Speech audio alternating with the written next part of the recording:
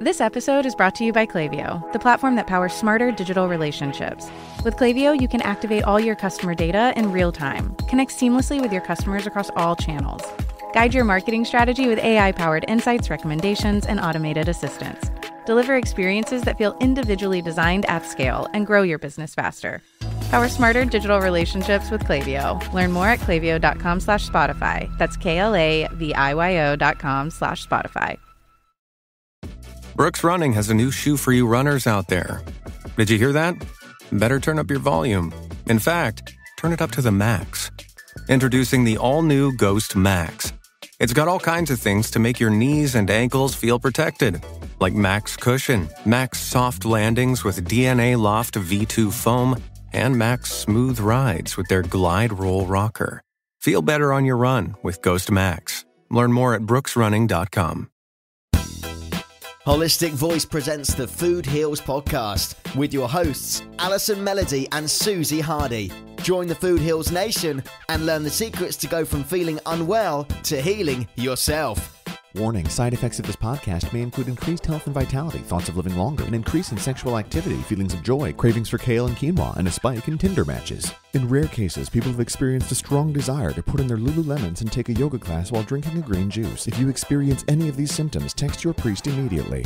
All right, welcome Food Heals Nation. Thanks for joining me. I'm Alison Melody, and it's November 4th. It is the day after Election Day 2020, and as of this recording, we still have no president. So if you need an escape from the chaos, I definitely have a great show for you, non-political, and it's really three fascinating people doing really cool things. And real quick, I just want to talk about voting because, yes, voting is important. I love doing my part to be civically engaged. But I see all these ads about voting and vote like your life depends on it because it does.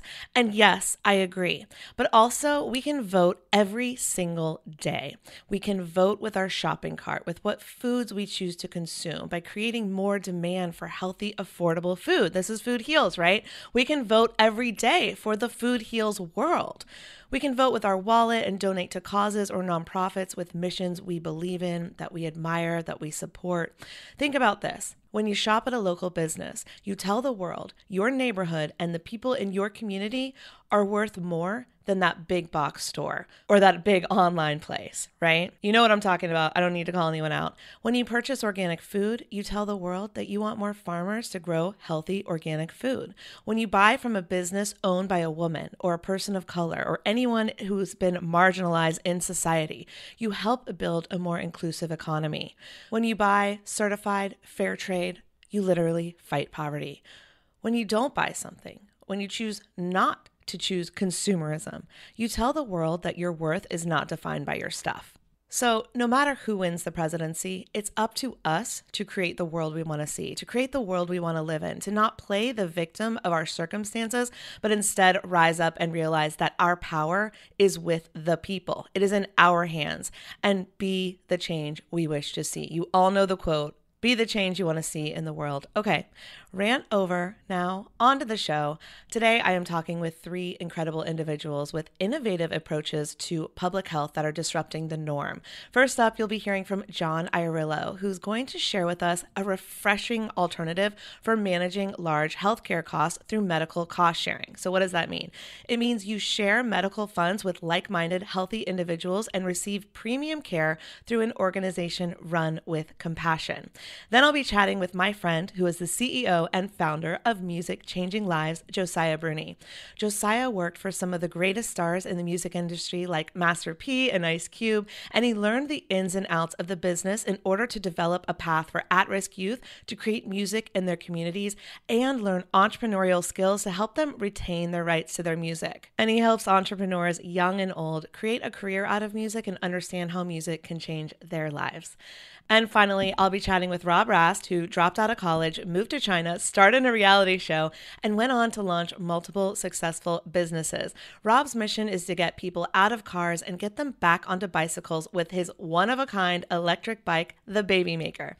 But first, Food Heals Nation, if the current state of affairs makes you crave a good glass of wine every now and then, or every night, no judgment, I wanted to share with you my latest discovery. It is clean, crafted, vegan wine, because not all wine is vegan, opinion, not all wine is clean. There's a lot of additives and sulfites and stuff we don't need in our bodies in wine, but I've discovered the one that is the cleanest and most delicious and the most beautiful packaging. It's Scout and Cellar. And you can buy that right now for yourself, for your friends, for your Thanksgiving dinner or holiday parties at scoutandcellar.com/foodheals. You'll get 5% off 6 bottles of wine, 10% off 12 bottles of wine, plus free shipping. I'm going to let the founder tell you more about why clean crafted is the way to go when it comes to wine. Roll it, Roxy. Hey there, my name is Sarah Shadnix. I'm the CEO and founder of Scout and Cellar. We're going to take you on a journey from grape to glass. Clean crafted wine starts in the vineyard. That's where the difference begins. All the people that are involved in clean crafted are passionate about caring for our earth, caring for their families, caring for the future generations. And we get a chance to meet them in a variety of ways through our current grower relationships. And we become introduced to them by going to their vineyards, by breaking bread with them, by shaking hands with them, by getting their soil in our boots. Right before harvest, we're checking for chemical pesticides and lots of other yucky stuff. Stuff we don't want in our bodies, stuff we don't want in the ground. So harvest is a really special time at Scout and Cellar. It's an exciting time. You can feel the buzz in the air. The grapes are harvested by hand. They're harvested in very small lots, often at night or in the cool morning air. So again, the time of day matters during harvest because it protects the grapes. So after our clean crafted grapes are harvested by hand and taken to the winery, they're sorted by hand very carefully to make sure that any yucky stuff is removed. So after the grapes are hand sorted, we have to extract the yumminess that's inside of them. So for white grapes, we press them, and for red grapes, we crush them. The fermentation process is very slow, and that ensures that all of the deliciousness that's present in the terroir, that's present in the grapes, that's present in the skins and red wine is extracted slowly and perfectly so that it can be present in your glass at the end. So after wine is fermented at Scout and Cellar, then it's put into some kind of an aging vessel. There's lots of different kinds of aging vessels: stainless steel, concrete egg, neutral barrels, or new barrels. So after the wine is finished aging, it's time to test it again, because we're all about making sure that we're delivering a clean crafted wine every single time. So now that the wine has passed our second lab test, it's time to put it in a bottle. And so we're creating our own brands. We're bottling our own wines all around the country and working with farmers, with growers, with family-owned wineries, with the little guy, with the independent guy that are committed to clean crafted, whether for generations or that have become committed to clean crafted because of Scout and Cellar. And our bottling practices are also consistent with our clean crafted mission. We bottle in lighter glass so that when we ship it around the country, it creates a smaller carbon footprint. We bottle in eco-friendly cork, and we don't use foil. It doesn't provide a benefit to the wine, and it's not good for the environment. So now's the best part. We get to enjoy the clean crafted wine that was grown and made so thoughtfully and carefully. We get to pop the cork and share it with friends and family and share the story of the deliciousness of the clean crafted wine. And so clean crafted is the only standard that guarantees that what goes into the bottle and into your glass is free from any yucky stuff. So there you have it. The clean crafted journey started with people and it ends with people. You see, at Scout and Cellar, we're all about gathering around a clean crafted wine and creating a better wine drinking experience to share with friends and family and those that we love. So thank you to Sarah, the founder and CEO of Scout and Cellar, for explaining that so eloquently. So Food Heals Nation, avoid those pesky wine hangovers by drinking clean, vegan, sulfate-free, additive-free wine in the most beautiful packaging you've ever seen by going to scoutandcellar.com/foodheals. That's Scout, SCOUT, and Cellar, CELLAR.com/foodheals. You'll save big, you'll get free shipping, and you can even join the wine club to get new delicious bottles every month. Scoutandcellar.com/foodheals. Now my interviews with 3 innovators in the public health space. First up, my interview with John. Roll it, Roxy. The Food Heals podcast starts now. The Phoenix Business Journal named him a young gun, under 40 executive, and in his spare time, he's an avid fitness and cyclist enthusiast who believes aging is for idiots. Please welcome John Iorillo. Thank you for having me. Yeah, I'm so glad to have you. I'm so glad that Thomas, T-Rock, shout outs to T-Rock, introduced us. So yeah, how is aging for idiots? Tell me more about that. Well, when you become 53 years old, you have to come up with some excuse to motivate yourself, and with nutrition and fitness and everything else that you can learn as you age, I truly believe, at least from the neck down, that you can control most everything. And, I take pride in that. And look forward to meeting many fitness goals even as I age. So it's something I take a lot of pride in. Yeah, I agree. I think that aging is just about how you feel and how old you decide you are. It's like we can stay young and we can stay vibrant for much longer than I think is like portrayed in the media and much longer than people think that they can. Right, I agree. Following the older athletes is always exciting to me now. Oh, yeah, that's a good point. All right. So, John, can you give us some background and let Food Heals Nation know a little bit about who you are and what you do? Sure. From a professional perspective, I started my career at Deloitte & Touche as a CPA in the audit department in Cleveland, Ohio, and then subsequently moved out to Phoenix, Arizona to get out of the cold weather. And as I grew in that environment, I was hired by one of my clients who wanted to take a company public during the dot-com boom in 1997. So I was able to do that, take a company public, live through that experience, open up the stock market by ringing the bell. And then obviously the dot-com boom soon turned into a bust, and I turned my attention to the insurance markets and went through that in 2001, right after 9/11. So that was a tough environment from that perspective. And then did that for a number of years and then migrated over to real estate. And then 2007 and 8 and 9 experienced the upturn and subsequent downturn of that. So I take a lot of pride in going into industries that have explosive growth and hit the wall very hard as well. So I think I'm part of the problem in some industries. But returning to insurance, things have been great accelerated our company, and this is where I'm probably going to end my career. Well, thank you for being part of the problem so we can all learn what not to do. I'm just kidding. So all of these experiences in business led you to this medical cost sharing. And I really want to hear a little bit more about what that means and what that is. So can you talk about medical cost sharing? Yeah, so a little bit about Accelerate. We do a number of different things. Medical cost sharing is one of those. So from Accelerate, we do a lot of things. We do executive consulting where we take over the chief operating officer, chief executive officer, chief financial officer of small companies to help them navigate, as they grow.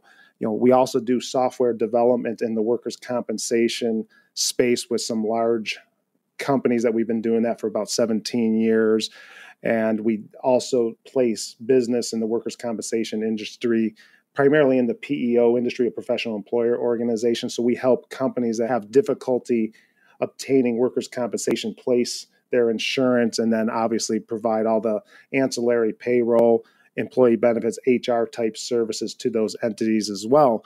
And through that, what happened was a lot of our clients said, hey, we really need an affordable healthcare product to offer our employees, because what's out there now after, Affordable Care Act came out, there was nothing really affordable or usable by the employee base. If you're making $12 an hour or even $50,000, $60,000, $70,000 a year, it was difficult for employees to utilize their high deductible healthcare plans with the Uniteds or Aetnas or Humanas of the world. So we went out and we sought out a few companies, one being Sedera, which is a medical cost sharing opportunity, which is not insurance. It's healthcare through community, which everyone in the community shares in the healthcare of the members. So it's something that's very different. It's typically 50 to 60% cheaper than traditional health insurance without a lot of the out-of-pocket obligation. So we sought out to find something. I don't know if we were lucky or skilled in finding that, but we found a real solution for our employees. And over the last 2.5, 3 years, we've been really focused on educating the market and educating our clients and prospects to really do something that's a little bit different, educate them, and show them what's available in the marketplace. And we're pretty proud of that. I think a lot of people don't realize that there are other options other than what they're being presented when it comes to insurance choices. So I would love for you to kind of break down, what's the difference between traditional health insurance and medical cost sharing?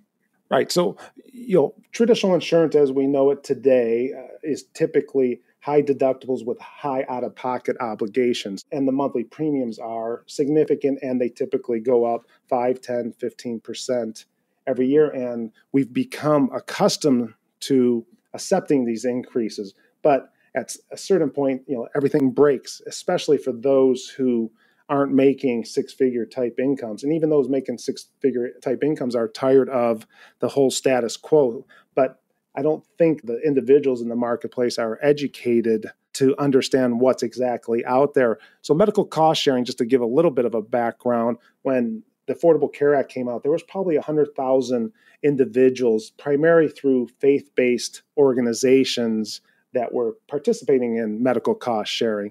Sedera came about, I think, 4 or 5 years ago, and they're a non-faith-based type organization. So, typically a faith-based organization will have you sign off saying, you believe in certain aspects of faith and what have you, which may or may not work in the business community. Sedera is a non-faith-based medical cost sharing organization. So it really provides a large opportunity for employers and for individuals. So we sell to both employer groups and to individuals who are just seeking an alternative to the traditional healthcare model. So we really are out there trying to educate. And like I said, there's 100,000 people when the Affordable Care Act came out. Now there's well in excess of 1.5 to 1.75 million individuals that are using medical cost sharing as a means of their healthcare deliverable. Wow.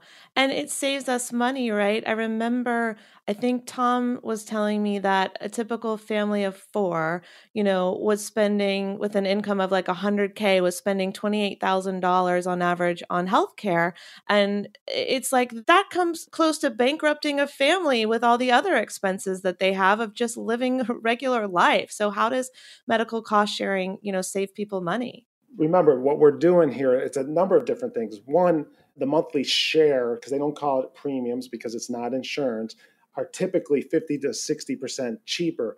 And in addition, when you're using medical cost sharing, you become a cash paying patient. So what you're doing with the help of the medical cost sharing, or Sedera in this case, they are working with the providers, the doctors, the hospitals, the emergency rooms and what have you, to renegotiate the price of the service of the medical care. So what you basically are doing is they're negotiating significant discounts or cash paying discounts on your behalf. They reimburse you the cost of the medical care, and then you remit those funds to the individuals or organizations or hospitals that provided that medical care for you.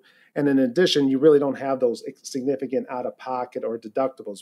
They have what's called an initial unshareable amount, which you choose from $500 to $1,000 or $1,500, and that will cover 100% of your need. And the need is, say, for instance, you broke your leg and you had to have surgery, you had to have physical therapy, you had to have medication. Until you're fully released from the doctor, and after you meet that initial unshareable amount of $500 or $1,000 or whatever amount you select, the medical cost sharing organization, the community, will share in paying all those expenses on your behalf. So you're not going to come out of pocket for a $5,000 deductible or an $8,000 additional out-of-pocket obligation. It's really going to cost you $500 or $1,000 to get yourself back to health on that one particular medical need, as they call it. So it's a significant difference. It's transparent. It's really negotiating the cost of your care.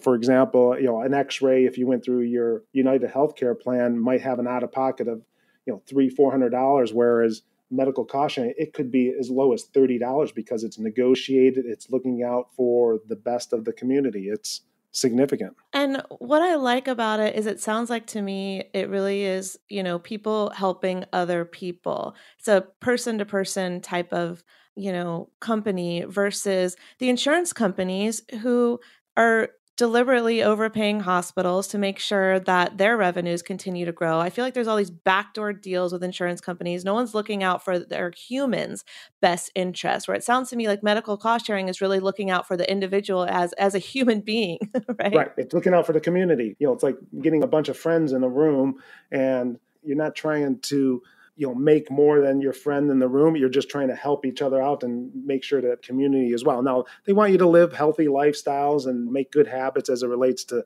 smoking. So if you smoke, there's a surcharge of $75 per month, but that's pretty understandable. I mean, we want the members of the community to live healthy lives and do the best they can to take care of themselves. So we're not spending money on, unnecessary medical needs.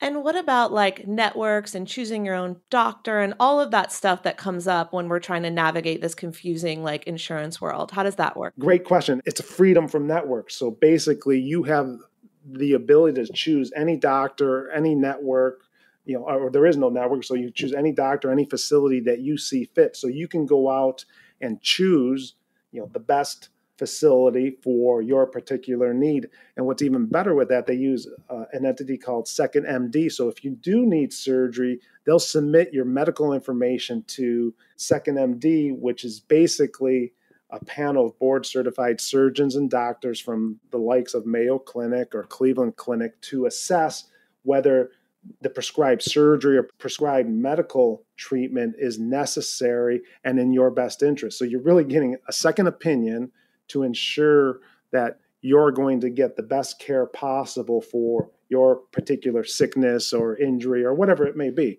So it's an amazing, second look to ensure that you're getting the best treatment possible, and you're going to get the treatment a lot faster than a traditional insurance. For example, one of our business partners needed a knee replacement, but the traditional United Healthcares of the world wanted him to go through injections and through a number of different procedures, even though his doctor says, at the end of the day, you will need a knee replacement, but this is the protocol we need to follow. So he had to follow a prescribed protocol for 6 to 12 months and then underwent a knee replacement after the fact. So he had to delay his recovery and his ability to feel good as a human being because we had to go through certain protocols that the insurance companies drive individuals to, as opposed to let's do the right thing right now and get you back to health. And how does like our choices come into play? Because it's like, okay, for me, for example, I do not visit traditional Western medicine doctors for my healthcare. I tend to go to naturopaths, nutritionists, alternative medicine practitioners, functional medicine doctors for all of my health needs. And so how does that come into play here? Is that something I can decide? Is that something that's covered? Yes, naturopaths are becoming a larger component of the healthcare deliverable here. And, like myself, I use a naturopath as well. So there are certain aspects that are covered through that. The great thing is you can call the 1-800 number at Sedera. They'll walk you through what your options are, make sure that it is covered by the community. And that's the great thing. You always have someone looking out and being your advocate for your medical care. So I think those are significant differences. I don't think you, or certainly not I, have called my traditional healthcare company, had a discussion on what's the best treatment plan for me as an individual, and here are the beliefs I have, or I don't like taking any medication or what have you. So those are things that they'll help you navigate through. And obviously there's cost saving components that they try to utilize because they're trying to do what's best for the community. But the first and foremost important thing is you and getting you back to health. Yeah, I love that. That's how it should be. And it's such a travesty that that's not how it is in this country. It's really absurd. It's a major issue. And, unfortunately, I don't think politicians have the answer of it. So, companies like Sedera and individuals like us trying to educate the community and individuals and companies out there. There are alternatives that are lower cost, better deliverable, and get you better a lot quicker than traditional methods have done in the past. Absolutely. That's amazing. So can you tell me about what's the relationship between Sedera and Accelerated PureHealth? So we're basically an affiliate that sells and educates the marketplace on behalf of Sedera, and we offer Sedera as one of our premier offerings to our clients and to individuals. Like I said earlier, we sell this to individuals and to employer groups. The great thing with Sedera, they're allowing us to go out to individuals. So even individuals who have a sponsored healthcare plan through the traditional health carriers in the country, they can utilize those, but they don't like the out-of-pocket obligations. They can still sign up for what we call Sedera Access, which is an individual product, and save the money and utilize healthcare at a much affordable offering. So it's something that we continue to educate and offer that to, and we're rolling it out to large employer groups. We're just about to roll it out to a company with 300,000 worksite employees. So we're getting ready to do that. So I think people are starting to understand the power that this brings and the significant saving opportunities that exist. And what about if somebody, there's so many horror stories out there. You hear it all the time, people being bankrupt by their medical bills because they suddenly got Sure. cancer or something like that. Things weren't covered. So can membership be dropped, or what happens if someone all of a sudden has higher medical needs than they ever had before? The great thing is Sedera basically take a portion of the member share contributions every month and set it aside for what they call large needs. And they paid all of the medical needs of the community that were eligible for sharing since their inception. And they continue to set aside extra funds for what they call large needs. But for example, we had a client here who's endodontist practice. They had an individual that had a significant health issue. The medical costs 3 months into the relationship with Sedera were in excess of $500,000. Family called us and said, we've never been taken such good care of, concerned about our well-being. All the medical bills were paid for. They were in constant communication with not only us, but our medical providers to ensure that we were all comfortable with the treatment plan, the plan of attack, and the most important part, the payment at the end of the day. Because once you're healthy, now you have this financial burden, or you think you may have this financial burden, but all the bills were paid. Obviously, they were probably negotiated significantly lower than $500,000 that we were provided, but they were ecstatic about it. And they said, can we do a testimonial on your behalf? Those are some of the great stories. So, to date, they are very cognizant of the financial obligations to the community, and they are taking all the, what we believe the right protocols to put in place to ensure that the community is strong from a financial perspective, and they're going to be providing this for a number of years to come. Well, that's beautiful. And I'm so glad, families are getting what they need and what they should be getting, and not getting healthy and then getting bankrupt, like you said, which is right. Absolutely ridiculous that that's how our system is set up. Let's say we get our health back and then we're bankrupt. Well, that doesn't make you healthy. That makes you a crazy it makes person. You sick, and probably causes you more grief, and additional sickness comes from that. Stress is not then you get a heart attack from the stress of it. Correct. Cortisol levels are through the roof. Exactly. So I love how this is a community. And I know that you said, like, one of the things that is expected of members is that you're going to do your best. You're going to take personal responsibility for your health. So can you tell me about that aspect, and how is there encouragement for us to, come together to stay healthy together? How do we get more information on staying healthy? Obviously, I have my show and this is one of my passions, but if someone was just starting out, what would they need to know? They want you to choose a healthy lifestyle. For example, diet, exercise, lifestyle can improve your quality of life, and that's things that they're promoting.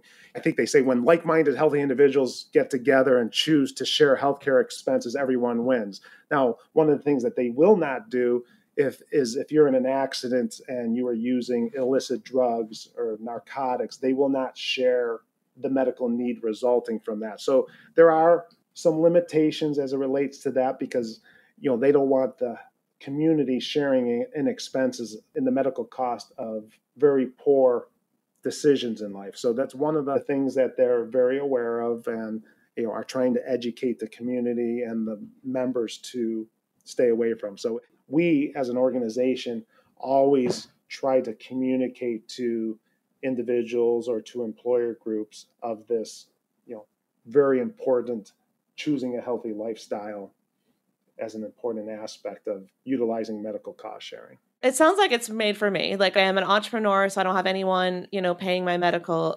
So I have to buy it on my own. And I'm very, very healthy. So it sounds like it's made for me. Who is it really geared towards? It is geared towards individuals that don't have pre-existing conditions. There is some limitations in the first 3 years. If you've been treated in the last 3 years with a medical issue, say for instance, you had a heart attack or a knee replacement in the last 3 years, if you have a medical need resulting from that pre-existing condition, there is limitations in the first 3 years. And then in year 4, there are no limitations. So there are things like that where they're trying to control people joining up with significant medical issues and trying to utilize the community to share in those medical needs. So there is that aspect. That's, I think, the only real limitation of medical cost sharing is the pre-existing conditions. But for someone like yourself or someone like me who do everything we can to put good food in our bodies and exercise all the time, I think it's a great model. I mean, it's going to save us a significant amount of money. And if we do become sick, I'm rushing and doing everything I can to get better as soon as I can. So, what do you think, if you could say, the biggest problem about traditional insurance that medical cost sharing really solves for us? I think the biggest problem with traditional insurance is you have these large public entities that are based and driven on earnings and Wall Street expectations. So the only way for them to increase their stock price and their return to investors is to raise premiums and have the consumer pay a larger portion of their medical expenses, because it's the only way it's going to work for these large entities who are answering to Wall Street and to shareholders.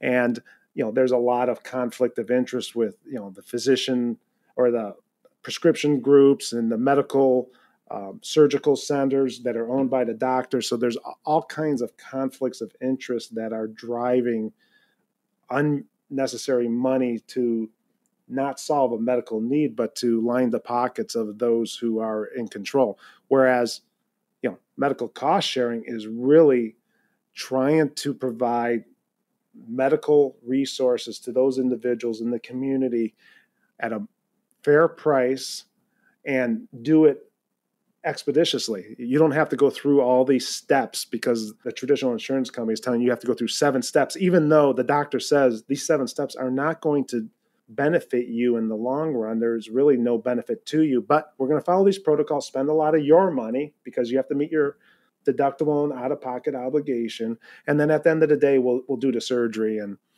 if we're lucky, we'll flip you into the next plan year and you'll have to pay it all over again. So that's the one thing with the medical cost sharing. A need doesn't necessarily drive by anniversary dates or things like that. It's a medical need that could go on for 12 to 13 to 14 months. And your total out-of-pocket obligation is that initial unshareable amount, which might only be $500 or $1,000. It's something very, very different.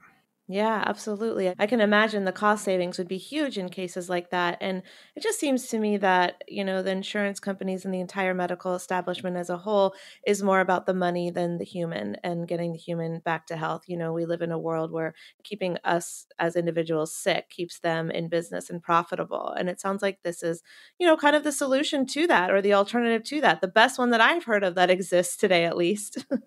Right. And if you meet the executive team and the employees at Sedera, you'd fall in love with them. You'll see that they're genuine. The corporate culture is second to none.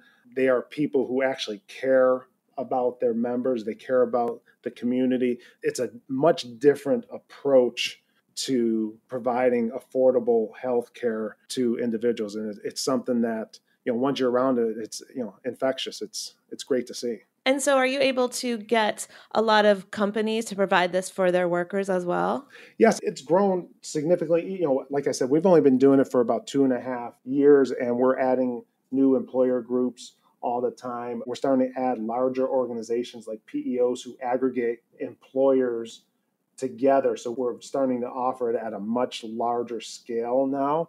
And like I said, it doesn't fit for everyone, but we're seeing a significant opportunity or significant growth just from our perspective, from Accelerated's perspective. And then on the individual basis, we're having individuals sign up every month. We're out there trying to do some marketing, and it's really more education than marketing. We think that an informed consumer is the best consumer. We want to be transparent in what they're getting into so they understand it. And really our philosophy is let's educate to the best of our abilities to make sure that they understand how the medical cost sharing community works and why it's a good thing, or maybe it's not a fit for you as an individual. You have some significant health issues, or you just need to pay for your expensive health insurance through the traditional means. And sometimes people just want to do that. They're nervous about being proactive in their healthcare, and this is a little more proactive.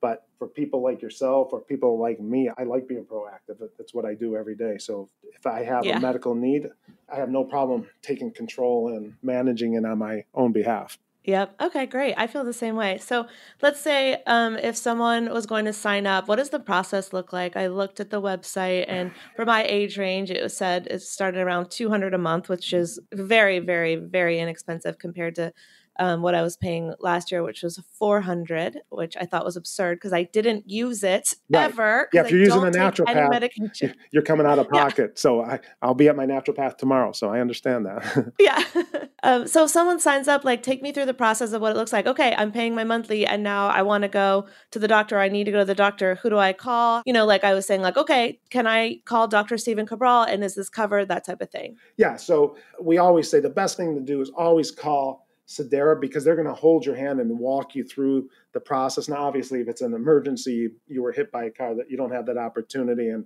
Sedera will get involved after the fact. But I always like, hey, utilize the resources that are available to you. They're going to hold your hand. They're going to walk you through. They're going to make sure that you're getting the best deal possible, the best care expeditiously. So it's a pretty simple process. Always call when you can, and they'll walk you exactly through the process to ensure that you're getting the proper care for whatever your need may be. They do also have a teledoc that you can call into as well. So you have that opportunity as well. So could someone call in advance and check in and say, these are the doctors that I prefer to visit? Sure. Yeah, you could definitely do that. The better you plan on anything, as you know, the better the outcome is. So if you can facilitate the process and the discussions beforehand, because there are some doctors that are out there, like for instance, the best knee replacement doctor here in Scottsdale, Arizona wants to be paid in advance. So, traditionally you're paying for medical surgeries or what have you after the fact. But if you want the best doctor possible, sometimes you have to facilitate an agreement with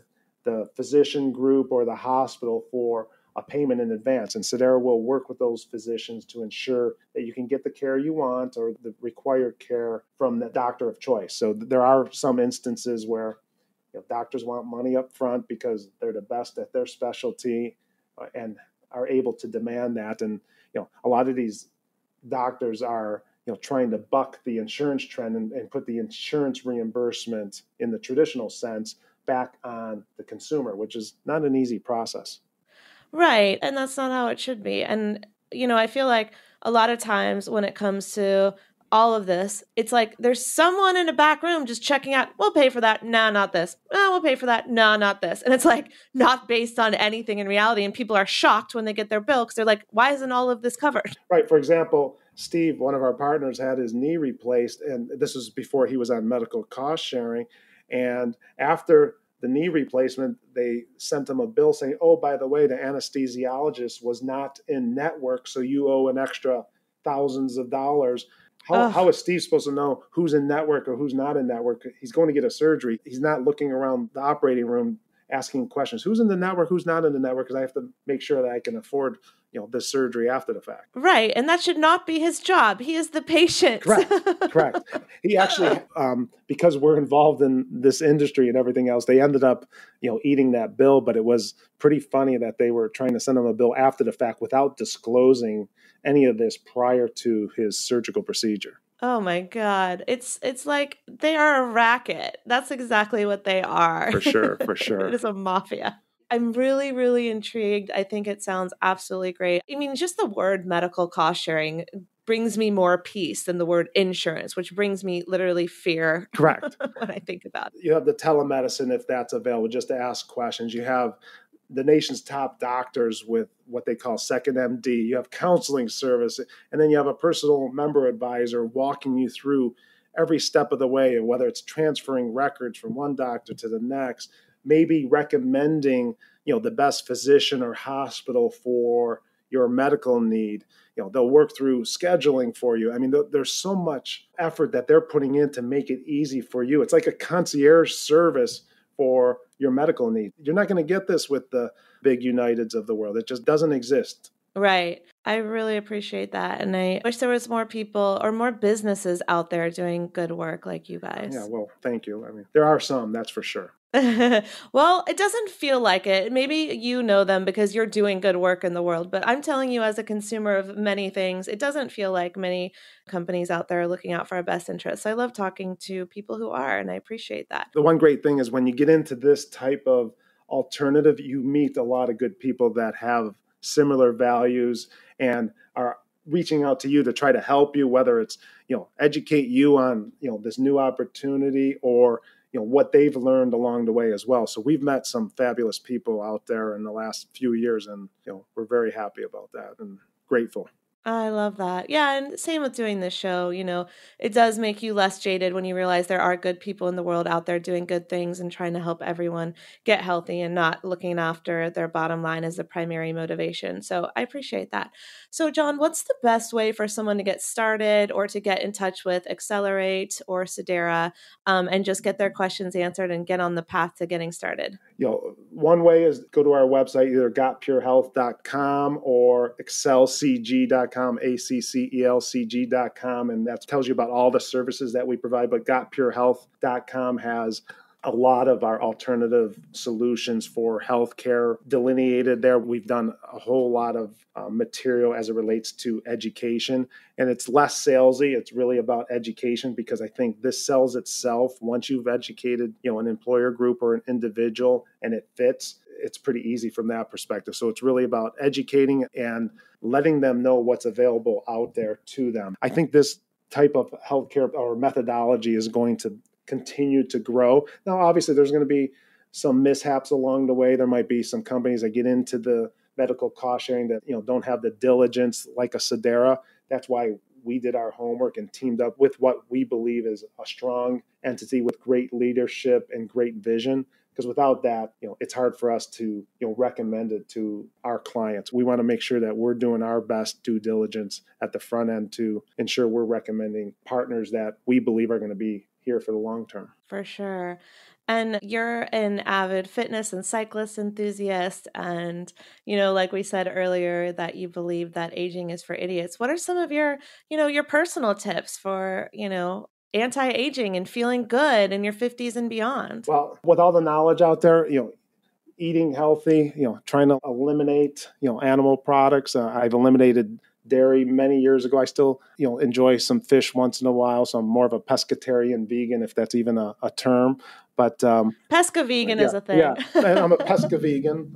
I do cheat from time to time, maybe during the holidays, but not often. I do like red wine, so I do partake in that. But really. Hey, that's one of the things in the places where people live to be 100. They have wine at 5 right, in the blue Mediterranean zones. diet. Right. So yeah, I'm all in. Being active, I think, keeps your mind clear, and I think anything you can do from a physical perspective. There's so many great programs out there.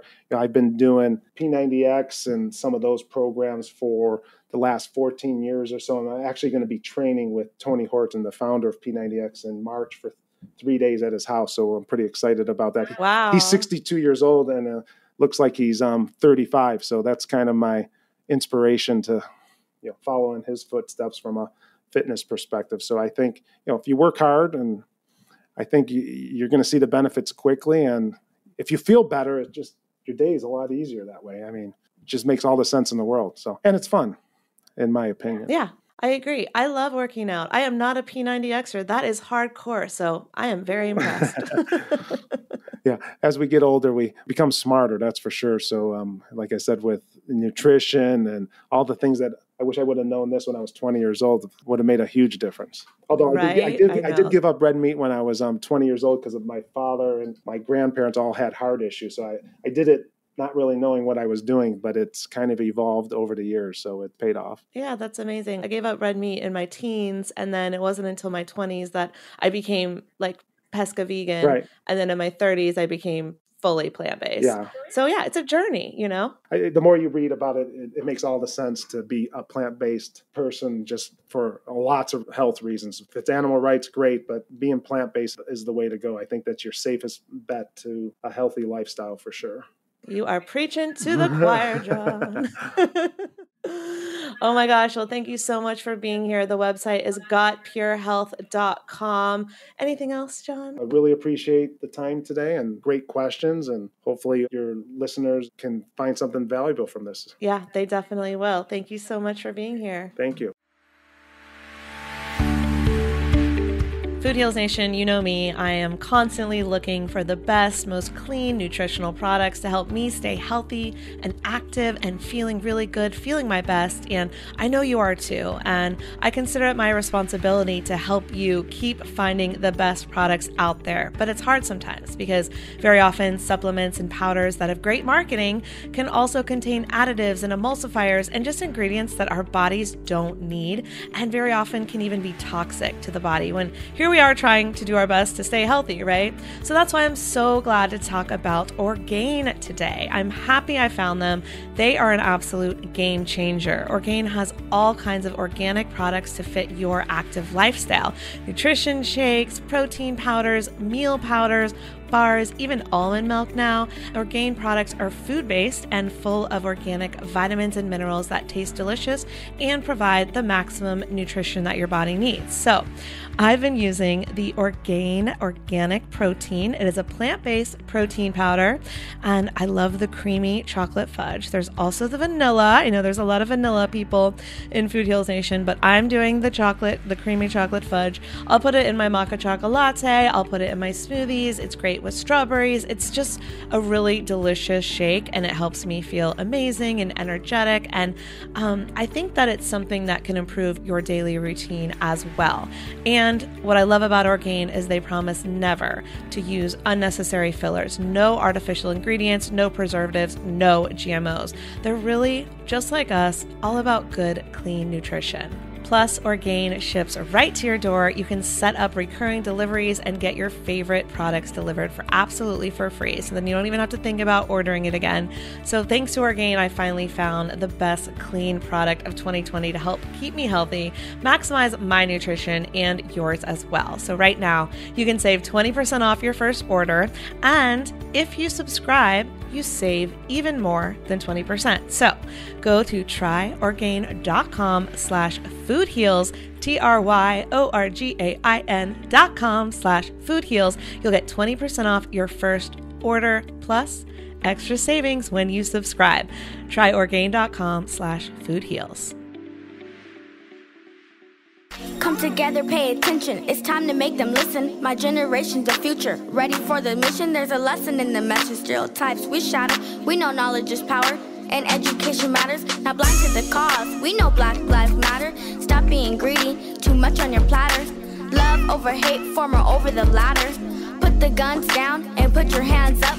Please don't kill our vibe. We got our peace signs up. Old schools shed light. New schools stand up. Together we rise as one rise up. Together we rise as one rise up. Saturday night, holy night, all is calm.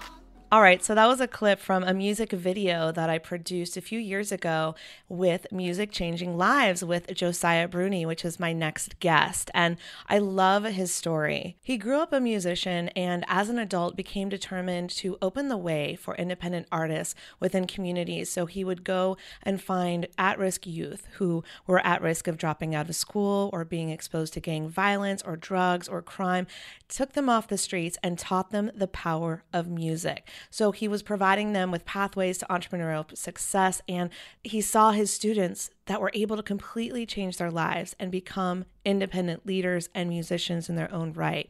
And so what started out as a one-room studio in his home garage has today grown into a robust after-school program, serving more than 300 youth in 3 community centers and 4 schools throughout Riverside and San Bernardino County, which is just down the road from here. So I've had the opportunity to spend time in the studio, spend time with these incredible kids, and I'm just so impressed with the work he is doing. I've wanted to have him on for a long time. So this has been a long time coming. Had an amazing time doing this music video with him. Go check out his site, musicchanginglives.org, and you can watch the full music video. It's on my Instagram at Allison Melody TV. Just click on IGTV, and it's actually the first video I ever posted on IGTV.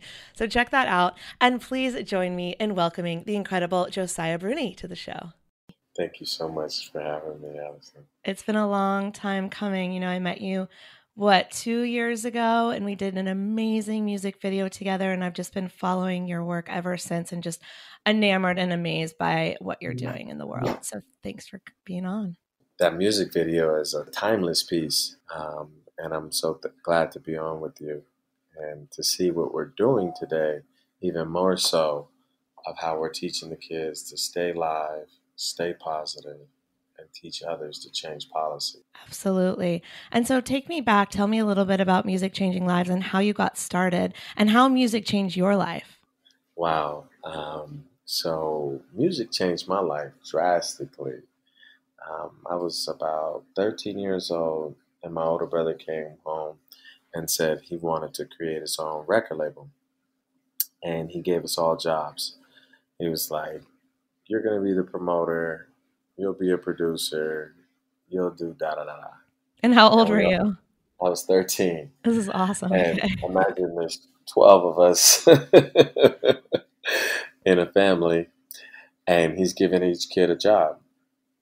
And like, we thought we were just joking, but he was so serious. And my father was raising us all together, and he was a truck driver here in the IE, Inland Empire. And he was building most of these roads. And so my older brothers were up to take the ranks, and they were like, "We do not want to be truckers." Mm-hmm. And so music it was. My dad sold his truck company, and he invested into my older brother, and then music started.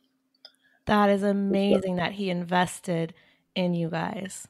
So after that, we went on the road. We toured. We did songs with like The Brat, DJ Quick, The Outlaws, man, Yuckmouth, some of the greatest.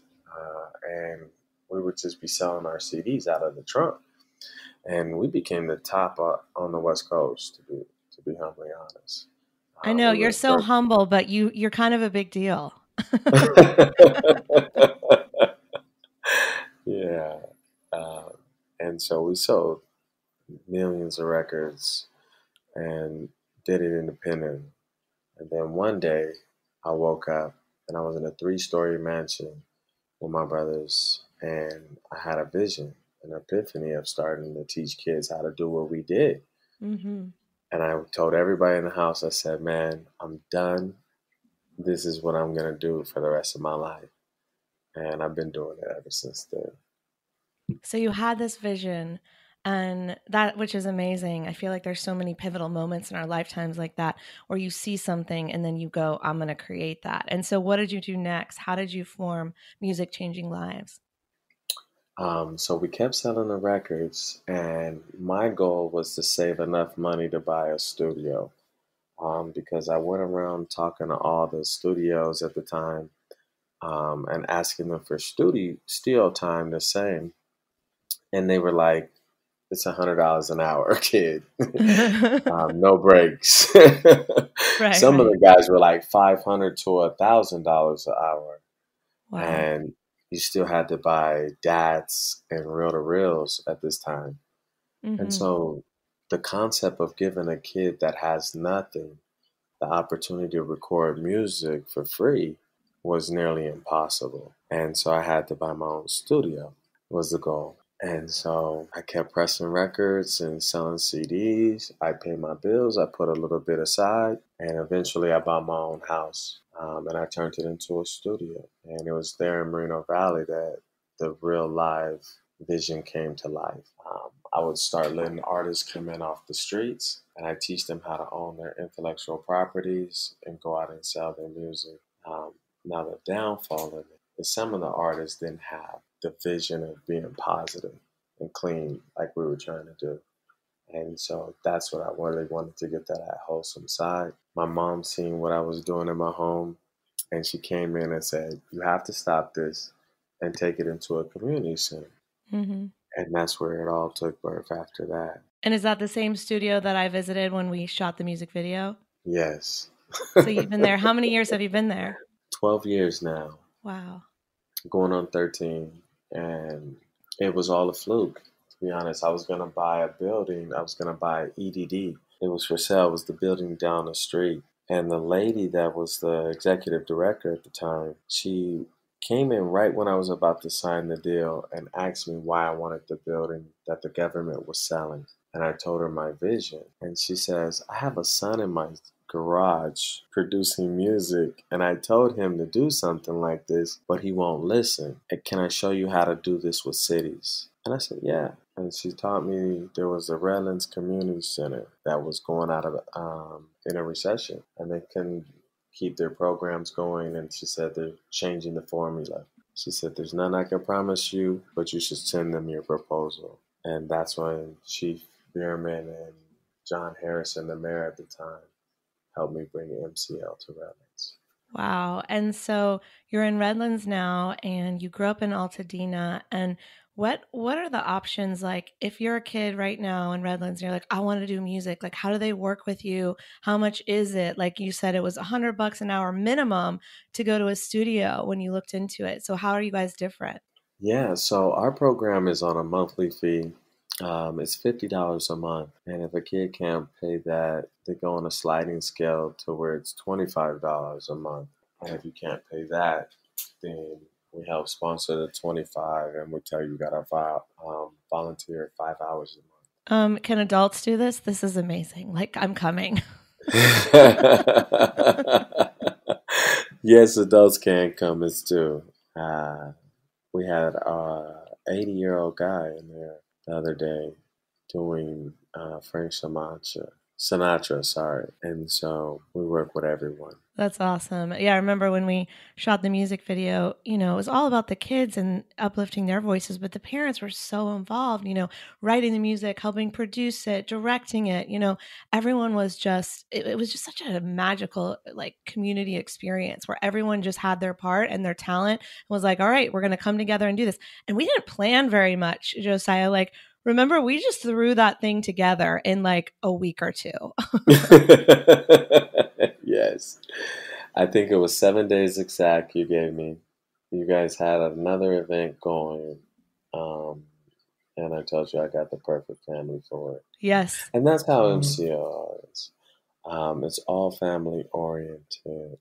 And I want to teach them how to own it and own their intellectual properties, and then start a family business. It was a family. I feel like I was welcomed into your family as this random person who no one knew. And we just came in and we made something really creative and magical together. So I totally agree with you. And I see that in what you've created. And so when you talk about like teaching people how to own their own music, like, is there this fear that they will learn how to create music and then have their rights being taken away? Like, what happened when you were growing up? What did you see?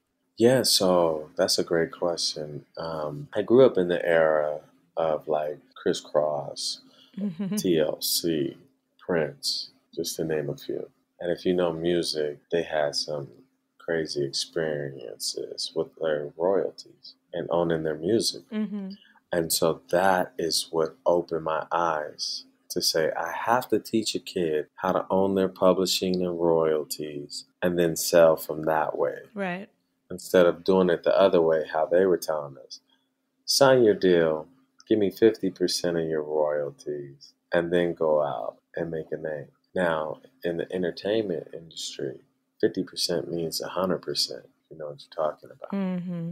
And so most people were doing what's called a 360 deal as well, selling their likeness, their images.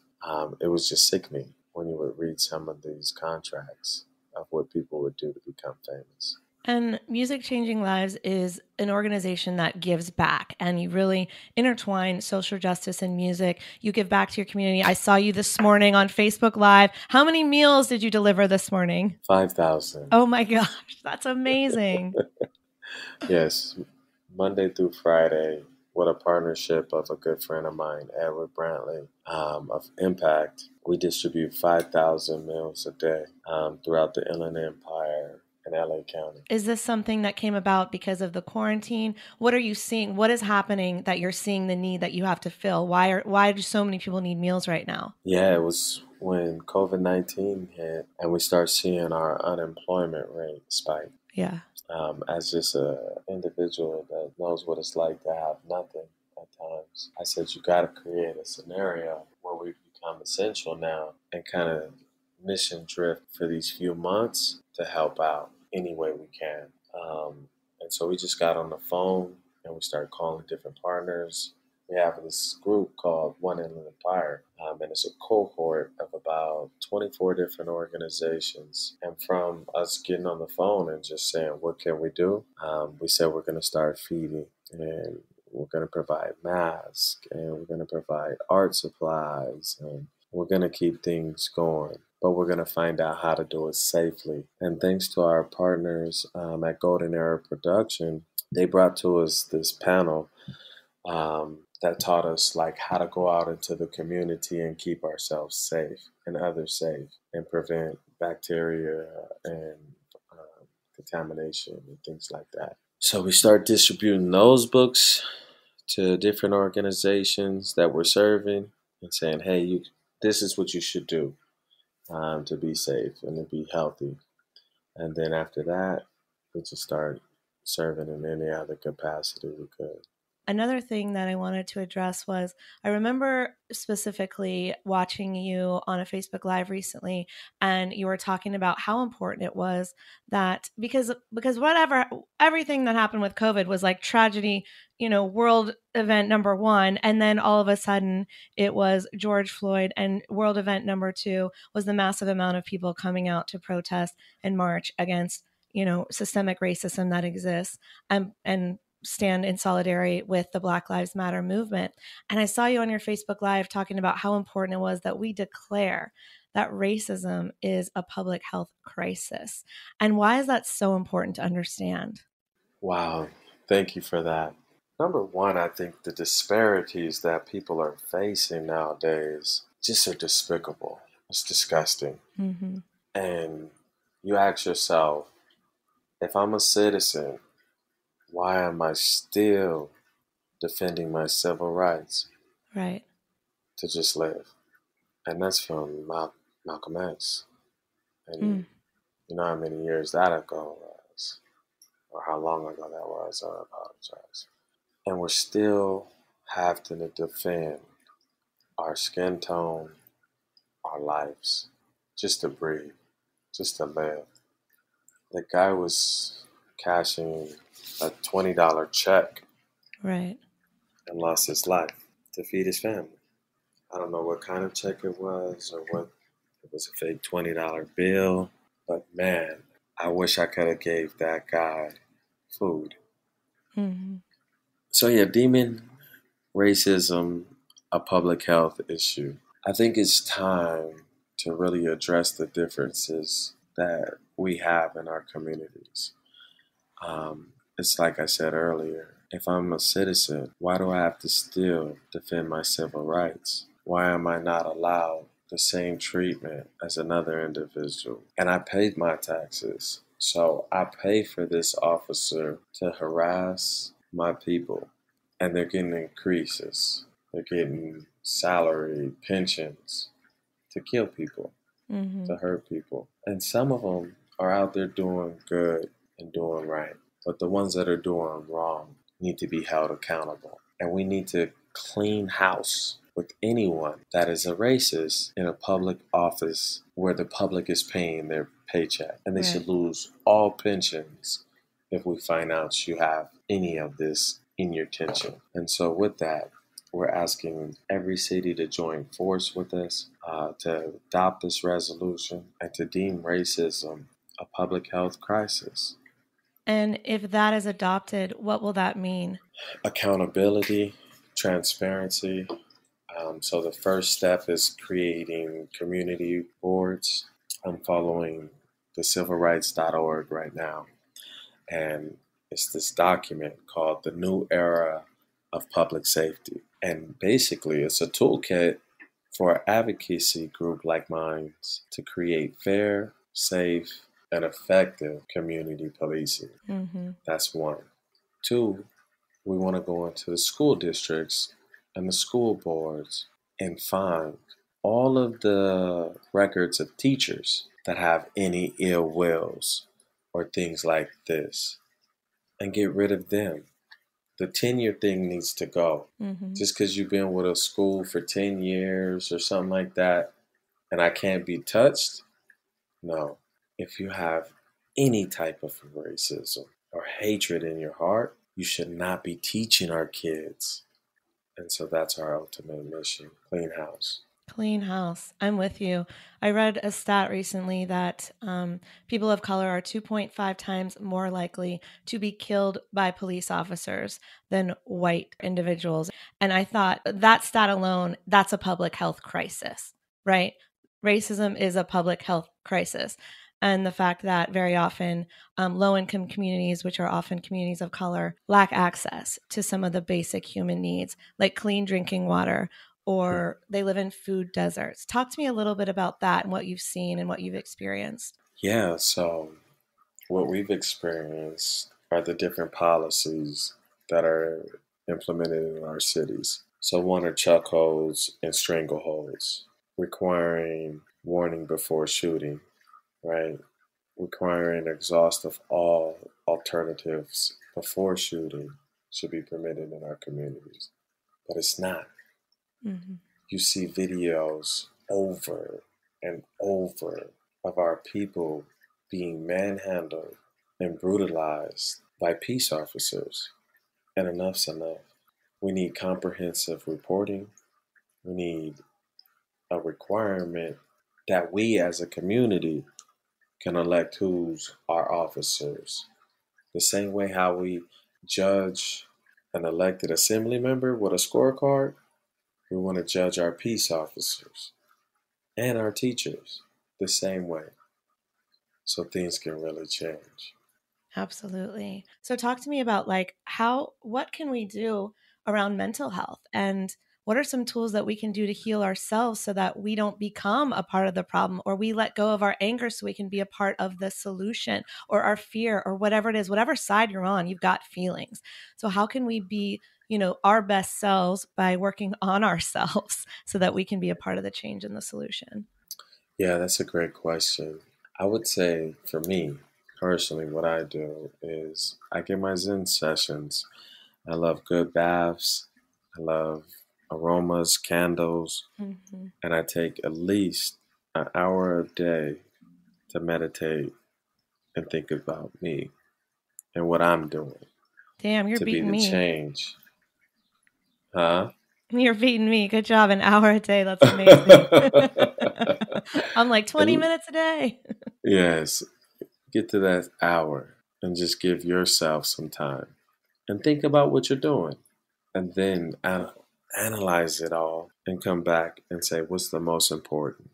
What really matters? What's going to be just and fair for everyone, not just me? And that's how I look at every day.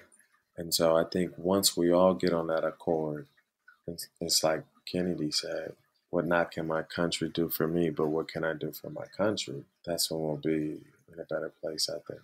I mean, mic drop. It's about being selfless and going, well, what can I give and how can I serve, right? And that'll change the world. You serving one person could change their lives. Music changes lives. You're doing this every day, right? It's like, how can we be more selfless? Truly. Just try to just listen and then understand. Be genuinely selfless. Don't think about yourself and what you want out of this. Think about what they want out of it all the way, how it can help them. A lot of people, I see them do this thing as like a fluff to make themselves feel good. Like, oh, I want to gain my name back, or I want to be looked at as this person that does care. It shouldn't mean anything like that. It should just be, I want to be a good human. Yeah, you would think. Okay. I just want to be a good human, and I want to respect other humans. We need to get away from this labeling. Oh, you're black, you're white, you're Mexican, or Latinx, or this, whatever. I'm cool with it if they with it, but me personally, we need to get back to when we were all just humans. I mean, mic drop again, Josiah. I just think, I agree with you. And I think it's about empathy. I think it's about, like you said, being selfless, looking outside of yourself, looking outside of your own worldview, really listening, and then going, well, what can I do? Well, for me, I have a platform, I have a podcast. So, okay, I can be a part of the solution by listening and by giving up my platform to people who have a voice like you and like so many other wonderful, amazing people I know who are doing incredible things in the world. And it's just like, yeah, post a black square to Instagram, but you got to do so much more than that. I saw a protest sign and it was like, your Instagram post does not save my life. It's just like, so it's just like, don't just care. I'm in the animal activism world, as you know, and they always say, your depression about factory farming and the brutal slaughter of animals does not save an animal. You have to use your voice. You have to get out there and be active. And it's the same with anything politically that you believe in. It's the same with what's going on right now. And I just think that we all have a voice. We all have social media. We all have a few followers or friends that respect us and care what we think. And so you might say one thing that could change someone's mind or could make a difference or could make them think differently. So what are you going to say today? What are you going to talk about on your Facebook? Everyone was going live all through quarantine. I was like, wow, everyone just loves to go live during quarantine about being in their house. I'm just like, okay, use it for good now. It's time. Now that everyone's watching your lives, go live for something good. Yes. I think that's where we all need to get to. That's what we use the platforms for, just to show the good we're doing. And we don't keep it in the people's face. We keep it in our staff's face. Like, these are the people helping the people. So be kind, be compassionate. Don't try to use people as props, but just be selfless and do what you love doing. Yeah. So the website is Music Changing Lives, and people can follow you there. You're on Instagram at Music Changing Lives. And I know you recently pledged to feeding, 1,000 families per week for the next 6 weeks. Is that right? Man, it started off as we just wanted to do 20,000. Mm-hmm. And we've reached now 60,000 families. Damn. And now we're doing 5,000 a day. So 25,000 a week. That's amazing. And we're trying to double that. So how can we volunteer? How can we donate food, donate money? Tell us all the goods. So if you want to volunteer, Monday through Friday, we have an opportunity where you could come out and help bag and distribute the food to those that go out and serve it. If you want to get in the field and actually distribute the food, we have several locations you can volunteer at to distribute food Monday through Saturday. Or Monday through Sunday. If you'd like to donate cash, it's musicchanginglives.org. All right, Josiah. Well, I really appreciate you being here today. I love you guys. Thank you for having me. Thank you for Food Heals, because it does. Without food, we have no energy. And so thank you for that. Thank you so much for being here. And thank you for the work that you do, Josiah. I really appreciate it. Do you want clearer skin, more energy, and a simple pill you can pop to create beauty from the inside out? Yes, please.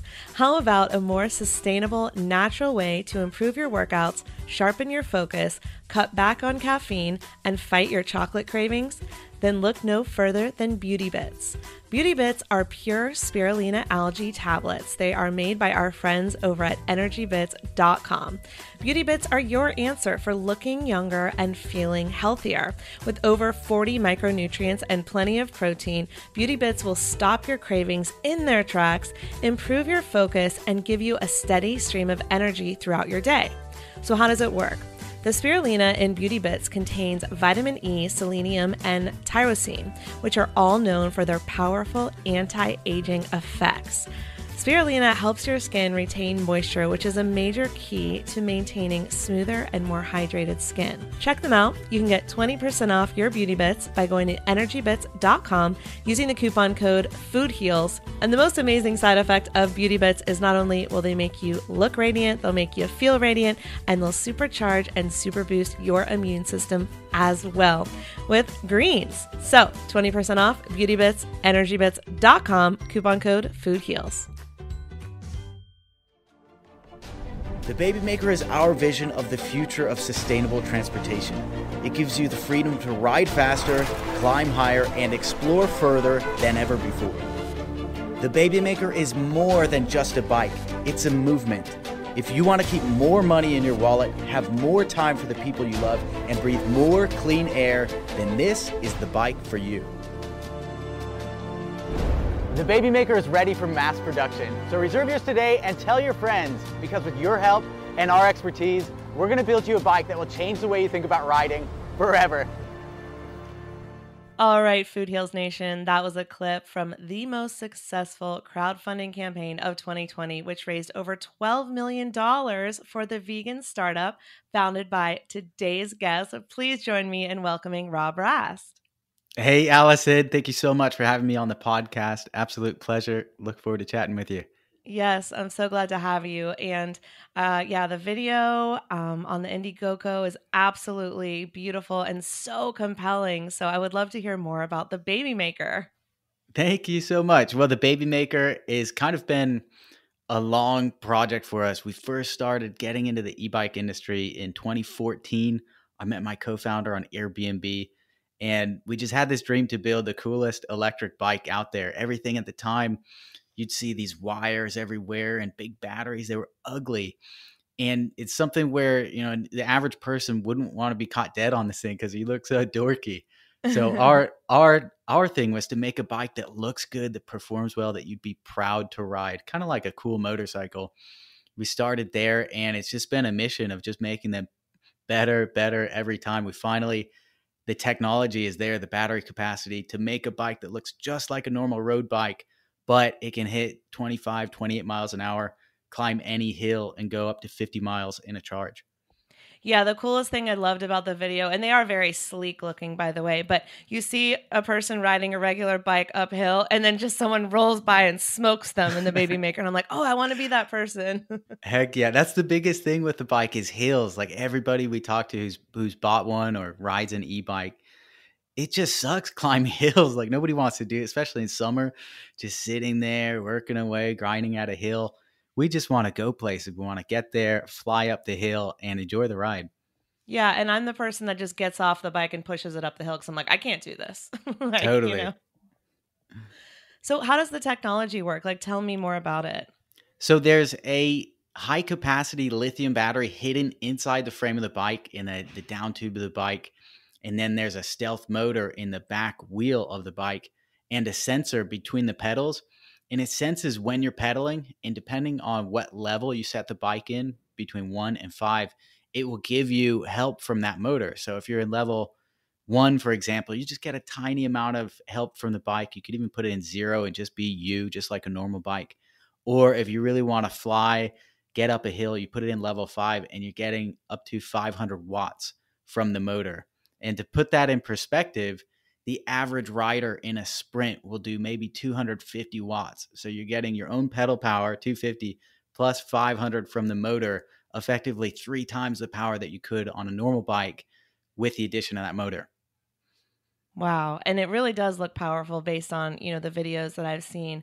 And so tell me about, you have the most successful crowdfunding campaign of 2020 so far that we know of, and you raised $2 million in 24 hours. How did you get people so excited about this? How did this go viral? Oh man, it was a process. We were actually looking to launch it last year and we just didn't have everything ready for it. It was a bit last minute, and the Christmas season isn't a great time to launch a crowdfunding project. So I went off, I got a Sprinter van. I loaded the van with bikes, and it just went along the coast, filming videos, having fun on the bikes, meeting our customers. And then we eventually built a community of people who just love the bike, were super interested in it, asking, hey, when are you guys going to launch? When are you guys going to launch? When can I get my hands on it? And we just built a big community, finally launched it March 17th. And in the first 2 minutes, I think we broke our funding goal. Within 12 minutes or something, we were at like 400,000. And then by the end of the first day, over $1 million. It was just insane. So the whole team, we were, in tears because all that hard work paid off. I can't even imagine just sitting there and staring at the campaign and it's going up and up and up. And you're like, is this really happening right now? Right? Somebody pinch me. That's pretty amazing. Okay, so that's what you're doing now. But take me back, because you were a reality star in China. Like, I need to know the Rob Rast story. Can you take me back through that? All right. So I do have some experience in China. It kind of started with a mentor I had in high school. Every time I met him, he was the most successful dude I knew. He had private jets. He owned the airports. He had like 4 airports under his name. And every time I met him, he said, Rob, if you want to be successful someday, You've got to learn Chinese and go to China. And I'm sitting there, 14, 15 years old thinking, what are you talking about? You're not Chinese. You've never been to China. You don't speak the language. But he had a vision. And then I started seeing China everywhere in the newspaper, the news, the Beijing Olympics were on. I was studying mechanical engineering at UC Irvine, where there's a big Chinese population. So I started learning Chinese. 2 years in, my mentor calls me up and says, Rob, I think it's time for you to go to China. Check it out. And if you go check it out this summer, I'll pay for your plane ticket. Wow. Yeah. I thought about it and I was like, how can I pass this opportunity up? I regret this the rest of my life. So got the one-way ticket, flew over to China, not knowing anybody. It just picked a place on the map that was close to the ocean because it sounded cool, and took it one step at a time from there. And how was it? Because did you go plant-based when you were in China? How's the food there? What's the situation like? The food in China is very hit and miss. And I didn't go plant-based until just less than a year ago, actually. I went to China and I had been raised to think that, men need to eat meat to be strong men. So I was a big meat eater for 30 years of my life. I went to China and it was very hit and miss there. You'd get some food that was amazing, dumplings, sorts of things like that. And then a lot of the food is like, chopped up bones and stuff. And that was not the most pleasant thing in the world for sure. Yeah, that would be really rough for me. Okay, so you're in China and you are starring in a reality show. Like I have to hear this story. All right. So how that came about is after our first product launch on Indiegogo. That one was very successful as well. But not for the bike. So this was something else? This was for our first round of bikes in 2016. Okay. We had 3 models, our very first electric bikes. That did $2 million in 60 days. So a good campaign, but not nowhere near the baby maker. Okay, yeah. After that, Indiegogo had a panel where they invited me to speak to like up and coming Indiegogo campaigners who wanted some advice. At the end of that, I'm walking through the audience and this girl comes up to me, looks me in the eye, says, hey, we're doing this TV show. And I'm like, hell yeah, I'm in, sign me up. I didn't know what she had to say, but it sounded awesome. I'm in. And then she's like, yeah, so it's called Beauty and the Geek. It's 4 guys and 4 girls in a mansion. I'm like, come on. Like, how much do I have to pay? Sign me up. I'm in. Oh, wait. And they wanted you to be the geek in this situation? I like to think I was one of the beauties. So the girls were the geeks? No. So there were 4 beautiful, beautiful girls, and they were all kind of in the acting, modeling industry. And then three normal guys and 1 super geeky guy, like tremendously geeky. Okay. And that was kind of, the comedic relief. And as soon as you get on this show, the very first thing is like, you play a little game that determines which room you're going to be in. And you're living in the room with another girl. So it's just you and this girl in a room. And then you decide the sleeping arrangements amongst yourself. It was just wild. It was a lot of fun. A lot of emotional stress, I'd say, but so much fun, a great experience. So is this on Netflix? Like, how do we watch this? This sounds amazing. This is on YouTube. Okay. It's, oh man, if in your show notes, I'll have to write you the Chinese because I think you need to use the Chinese characters to search for it. Really? It's okay. called 美女纪片. And you're fluent in Chinese? Yes, I'm fluent. So on the show, are you speaking Chinese? The whole show is Chinese, except for the occasional, okay, oh yeah. How long did it take you to learn that? That was a while. It's a continuous progress. I think even for native Chinese speakers, they never fully learn the language because there's so many characters. But to get to conversational fluency, about 2 years. That's 2 years of courses in America and then 1 year in China. Yeah, I think it's like once you immerse yourself in the culture, you kind of force yourself to learn. You have to learn. That's huge. And I've got a tip for anybody trying to learn a language.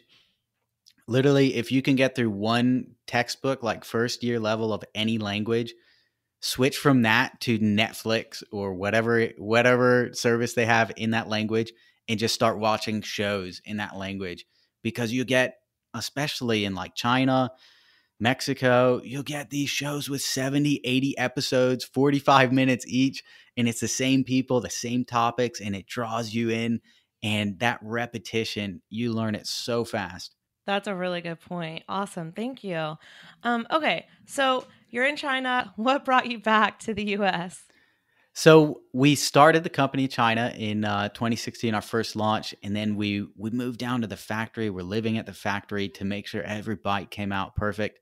Pete, my co-founder, he was in the US for a while, kind of working on our promotions and customer service out here. And I was the China guy, Mr. China.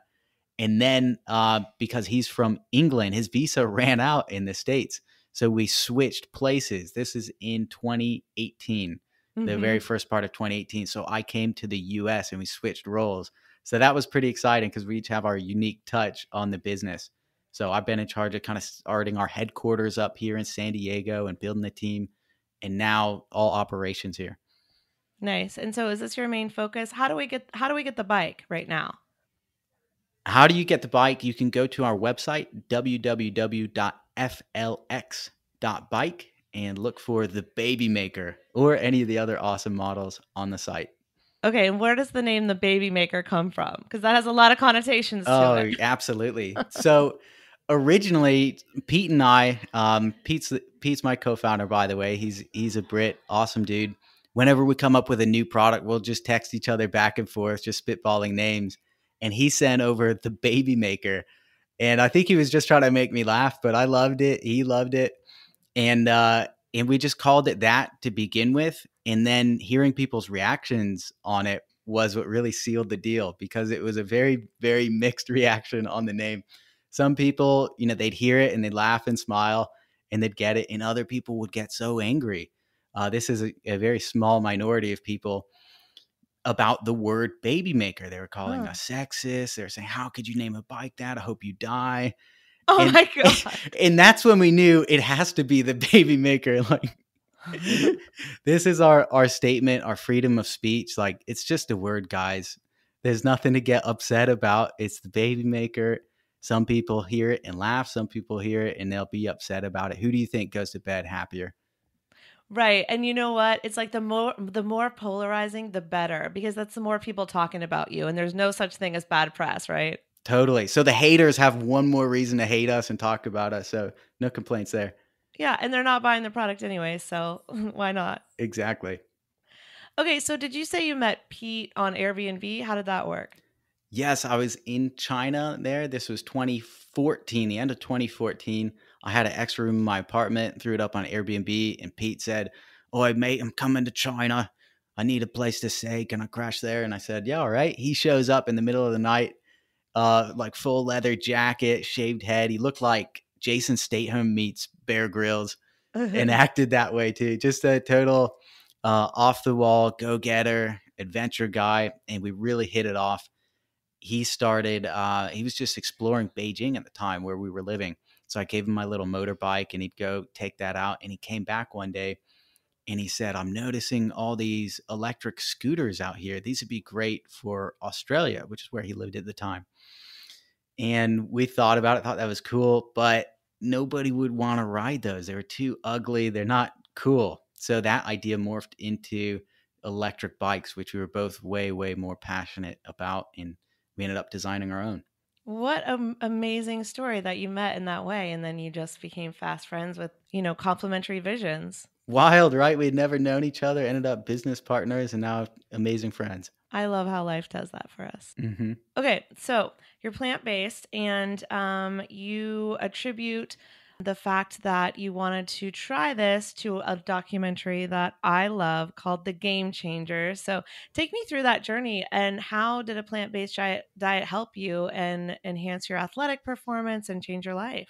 Totally. So as mentioned, I was a big meat eater my whole life, thinking I'm also big into bodybuilding, fitness, thinking, I got to eat half a cow to maintain my muscles. This is what, was bred into me.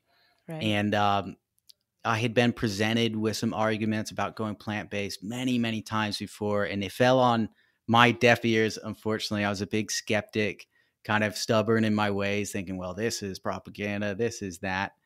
And my business partner, Pete, he went vegan, I believe in 2017, full on vegan. He was touting it. And still, I was stubborn about it until I watched The Game Changers. And it was the first documentary that really presented it in a great way with a lot of evidence. And the performance-based aspect of it is what really sold me. If they had started that documentary and just said, this is good for your dick, I'd be sold right away.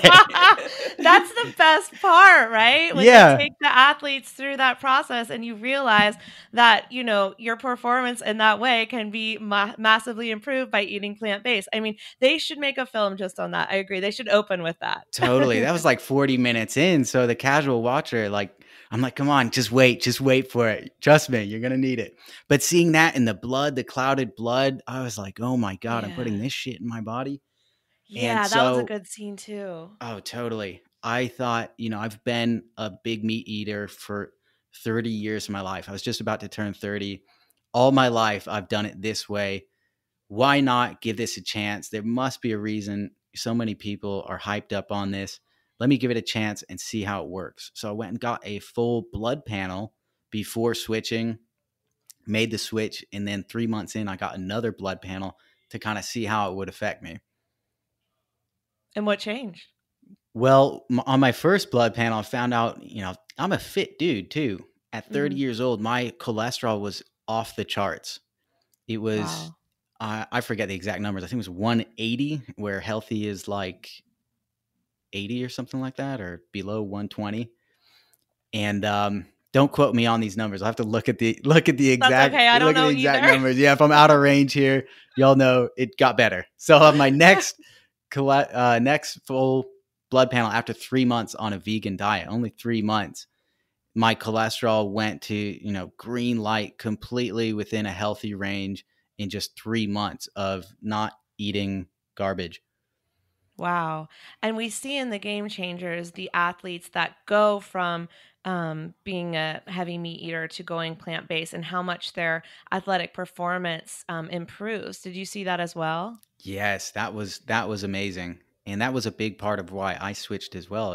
I'm 0 or 100, and most of the times I'm at 100. So I want every piece I can get, not only just for fitness, working out, exercising, but especially performance at work, because I go all out and I want to be able to go longer, harder, and with more mental clarity. Yeah, talk about the mental clarity, because I find that as well. Even now, I've been plant-based for years, but it's like, okay, I will get more mental clarity if I do more juicing and less eating of, complex carbs. And I know for myself what I can do to gain that mental clarity, but giving up meat and dairy and sugar and all the things really does give you that clarity of mind. Tell me about your experience. Totally. So I had always eaten pretty clean, with the exception of the meat. All home prepared. I don't go out to eat much. Don't eat much sugars, carbs. But after eating a meal with quite a bit of meat and meat protein in it, you just feel that slog. It feels like you're dragging around, a kettlebell from your legs. Mentally too, you feel that way for a few hours afterwards. I thought that was just a part of life, but after switching to plant-based foods, I never felt that again. I still certainly feel tired from the exercise from time to time, but I can put a lot more work in, and I believe it's better quality work as well. Yes. So we were talking right before we started about how right now gyms are closed and it's not as easy to work out as it used to be if you can't meet your trainer and things like that. So what is some advice that you have for being active and getting the exercise in during the, whatever you want to call it, quarantine? That's an easy one. For everybody listening, you're going to need one FLX bicycle. And you're going to need to hit the road. Okay, what is the FLX? That's a baby maker? FLX, that's the name of our company. So that encompasses the baby maker, all the models we make. But the cool thing about that is a lot of people use them for exercise because you can choose the level of pedal assist and get as much or as little exercise as you want. So if you want to pump it up, you turn down the motor power. In addition to that, that was a cheap commercial. But, no, it's okay. That's why we're here. But you're allowed to sell yourself. A lot of people are switching to bikes, and that has been good for our business despite the circumstances. What I've been doing a lot of is I switched from going to the gym and lifting weights to doing band work just at the warehouse. And I'm hyped on that because I feel like just as high quality workout, but in a different way and saving all the time of driving to the gym, coming back, all that stuff. So it's way more efficient for me. I'm doing So that and resistance surfing. bands, is that what you mean? Resistance bands, yeah. Got it. And sorry, that and surfing? That and a lot of surfing, yeah. And that smokes me for sure. Yeah, well, it's like let's go outdoors as much as we can because let's get that vitamin D, let's get that sunshine. I believe the ocean is healing. So if you have an ocean nearby, if you can hike nearby, what can you do in your city? Certainly biking as well, and just get outside because I think that's one thing that being forced out of the gym sucks because you have your routine that you're used to, but it also challenges you to go outside and do something different. So I think it's actually a good time for all of us. Oh, absolutely. So eye-opening. And a big thing when it comes to fitness, a lot of people struggle with is the cardio aspect of fitness. Getting that long standing cardio in that's going to be burning fat and stuff. And a lot of people give up on their diets or their workout plans because sitting on a treadmill for an hour just sucks, or a Stairmaster. It's awful. I'd shoot myself if I had to do that every day. But you can find an activity that gives you just as much exercise and is actually fun to do and doesn't feel like exercise. It could be surfing, volleyball, frisbee, golf, whatever it is. Find something that you love and just do that, and you'll never have to do a second of cardio again in your life. Yes, running around with your kids, running around with your dogs. I know for me, I love running, but it's been so hot lately that I'm just like, I can't. And I'm like, okay with that. But I'll just be running around in the yard with my dogs and I'm working up a sweat pretty quick and my heart's pounding pretty quick. So it's not hard to get things in. I just don't want people to be like, I know we talk about the quarantine 15 and we're kind of kidding around, but many people are suffering from it and it's okay. Like, let's accept that. Okay, great. We sat on our ass for a while, but now let's get back to work, right? Yes. Back to work, guys. Yes. Okay. So we've got the baby maker. What's coming next? I heard something about some electric skateboards on the way. Yes. So I also make electric skateboards. That's another business of mine. It's called Miles Board, and just a passion project totally for me. I love skating, longboarding. I started that in college, and what we'd do is we'd run up the stairs of a parking garage, skate down, and you'd have all the speed going down, and then you have to run back up the stairs. It was the most fun thing in the world until you had to go up the stairs. With an electric skateboard, you just hit the gas on it, or the throttle, and you can get that speed anywhere on a flat, up a hill even. It's incredible. Got it. Okay. So it's not going to turn a newbie into a skater. It's just going to help an already skater do their thing. Yes, but also a newbie, it is easier to learn on an electric skateboard, in my opinion. Cruising anyways, you're not doing tricks on these things, but because you don't have to push and stuff, which can be a bit awkward, you can just stand on it slowly, use the gas, put it in level 1 when you're learning. And then when you're used to it, crank it up a bit and have some more fun. Awesome. Okay, so let's talk a little business. What is the secret to success with launching these crowdfunding campaigns? Because you've done multiple successful ones, and a lot of people put up Indiegogo or GoFundMe campaigns, and they don't get a lot of traction. So talk to me about some of the strategies behind that. So there's a few things to do. The biggest thing that's helped us is what Indiegogo recommends. If you just go to Indiegogo's website, there's resources for people looking to launch a campaign. And it kills me because I think 90% of people who want to launch something, they don't even take the time. It would take you half a day to read through their materials. They have best practices. They run thousands and thousands of campaigns on this platform, and they're giving you the instruction booklet. Like, this is what we've noticed works. This is what works. Do it this way. So very first stop is to read that. That's what we did in the beginning. It was a huge help. And one critical thing they told us is not to just go build your thing and launch it and wait for money to come in, because that's not how it works. It's number one, to build your community first. Find out who's interested in this product, who's going to buy it, build that community of people first, and then launch it. And you tell people, okay, now you can get it. And then they all go, they get it. It builds some momentum. And building from that is way easier than building from zero and waiting for people to find you. Yes, that's such a good point. And listen, it's so easy to build community these days because you can, if you don't want to start a podcast like this, you could start a YouTube series, or you could just go Facebook Live or whatever. We have smartphones now.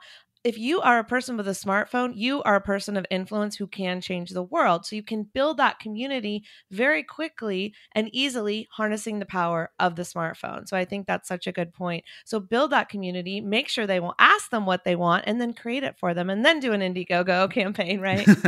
Totally, exactly. The other thing that's super critical there, so having that community, your offer has got to be compelling because you're asking people, number one, almost everybody on Indiegogo has never, been in business. This is their very first product launch.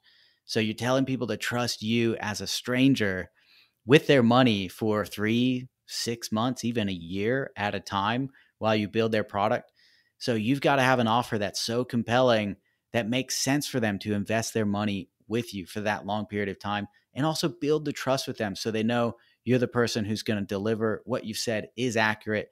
You're not just blowing smoke up their butt to get their money and run away, which unfortunately does also exist. Right. Okay. So, is there any other advice that you would give to a wellness entrepreneur who wants to get their products or services in front of more people? Video is the last piece that's been very critical for us, because the most effective form of communication is not written word. You get maybe 7% of your meaning through written word. That's what the scientists say. But if you're in person, you can see people's body language. You can get a feel for them. You can feel the energy coming from their face when they talk. And unfortunately, you can't do that with everybody. You can't go to every state, every city and talk to people, but you can make a video on YouTube and really spread that message, show people the passion you have for the product. And just from that, people can really get to know you and get to trust you and what you're doing. So video is a critical, critical part. Yes, I could not agree more. I was in film production for 15 years, so I'm with Amazing. you on that. And yeah, you have a beautiful video, very well shot, very high quality, great music, just really sucks you right in. And the visuals are great on the Indiegogo. And like I said, I still have that visual just from watching it of, I understand what the bike does because I watched on the video the slow person going up the hill, and I'm like, oh, there's me. And then the person's zipping right by them. And I was like, I need to be that person. And Heck that yeah. sells it right there, I wish you could come and try that hill. It's like you get 40 feet up it and have to stop and walk up. It's terrible. Yeah, well, I can next time I'm in San Diego. I'll come Heck try yeah. out a bike. There we go. Awesome. All right. Well, this has been such a pleasure, Rob. Is there anything else that you want to share with Food Heals Nation today? That's it. I am doing a giveaway. We have a monthly Ooh. giveaway for an electric skateboard or an electric bike. If you add me on Instagram and send me the word giveaway, I'll send you the instructions. I'm doing it right now because I want that bike. Heck yeah. I don't want the skateboard though. I only want the bike. There we go. Okay, awesome. So how do they follow you on Instagram? It's at rob.rast, R-A-S-T. At rob.rast. Okay. Well, thank you so much for being here, Rob. I really appreciate it. Tell everyone one more time where they can find you online, your website, follow you, any other places that they can stalk you. Sure thing. To check out the bike, go to www.flx.bike. We've got loads of models there for the skateboards, milespower.com. And to find me and join the giveaway, add me on Instagram at rob.rast and send me the word giveaway. DM it to me. You'll find me. This has been an absolute pleasure, Allison. Thank you so much for having me on. We got to do this again soon. Food Heals Nation, did you know that Americans spend an average of 90% of their time indoors and take about 20,000 breaths per day? According to the EPA, indoor air is 2 to 5 times more polluted than outdoor air, and in some cases, this is scary, up to 100 times more polluted. The data shows that air pollution is responsible for nearly 7 million premature deaths globally.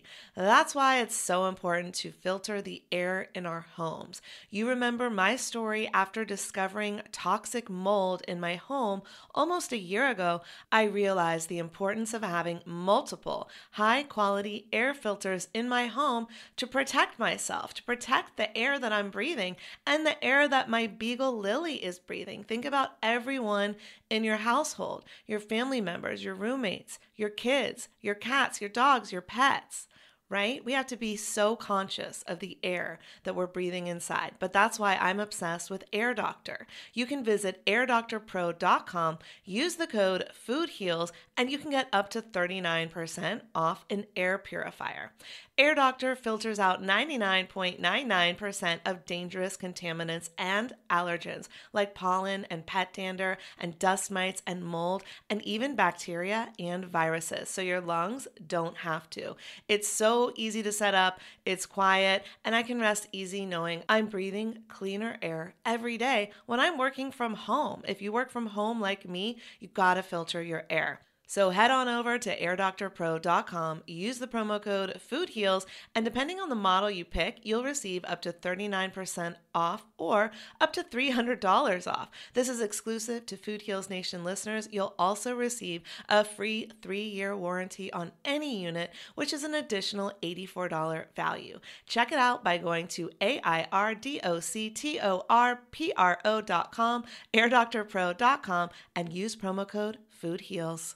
When Luca's mom was diagnosed with an autoimmune disease, she ran from doctor's office to doctor's office, getting more and more prescription medicine while her health just got worse, which is exactly what happened to my mom when she first had multiple sclerosis followed by cancer. Every pill introduced a new side effect, and every side effect warranted a new pill. It was a vicious cycle with no healing in sight. In Luca's case, his mom found a different route. She found a doctor who specialized in root cause medicine. After 12 months, she completely reversed her autoimmune condition. And her son Luca began to think, why isn't all of medicine this personalized and data-driven? And why doesn't everyone have access to this type of information? And that's when he created Index Health. Stories like these remind me of why I do this show, Food Heals Nation, and why I love Index Health, which you can learn more about at indexclinic.com/foodheals. With Index Health, you get access to board-certified functional medicine trained doctors and functional trained nutritionists who use advanced lab tests to diagnose and treat chronic conditions. All treatment plans are 100% personalized, and doctor appointments are 1 hour long. They really take the time to deep dive into their patient's health. I only wish that something like Index Health was around when my mom was sick. To schedule your first appointment, visit indexclinic.com/foodheals. Again, that's indexclinic.com/foodheals. These statements have not been evaluated by the Food and Drug Administration. This podcast is not intended to diagnose, treat, cure, or prevent any disease. Side effects of this podcast may include increased health and vitality, thoughts of living longer, developing a more positive outlook on life. In rare cases, people have experienced a strong desire to actually start using their $39.99 a month gym membership. If you experience any of these symptoms, Snapchat your trainer immediately.